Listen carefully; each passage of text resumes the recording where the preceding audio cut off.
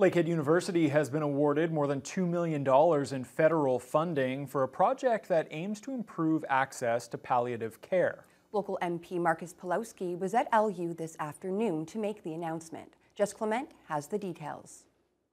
The federal government will be funding a local research project aimed to assist underserved populations in receiving palliative care services. Thunder Bay Rainy River MP Marcus Pulowski made the announcement Monday afternoon at the Lakehead University Agora. This announcement is on behalf of the Honorable Mark Holland, Minister of Health.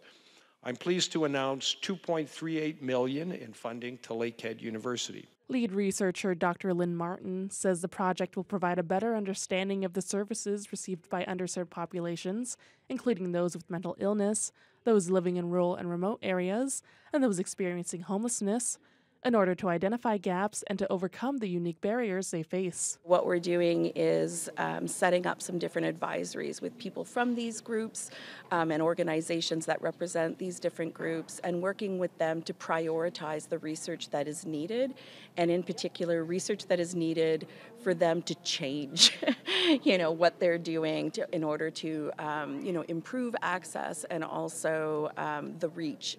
Aging and Health Research Director Kathy Cordes-Miller says they're excited about receiving the funding and adds that this type of research is important. It can guide and change practice. I think the timing is really important right now. We've learned a lot through COVID, and I think we've really recognized and seen firsthand some of the gaps in our system. And Dr. Martin's research proposes a way of paying attention to those gaps, but moving it forward and being action-oriented in the research to improve care. Pulowski says the need for more accessible palliative care is growing, so it's important for the government to fund these types of projects. I think we haven't done enough in order to ensure that people in those kind of conditions get the kind of services they should have, because you should, especially at the end of your life, have the opportunity to afford whatever benefits that the community can provide you in those last days, to make those last days hopefully good days and be able to enjoy to the extent possible the end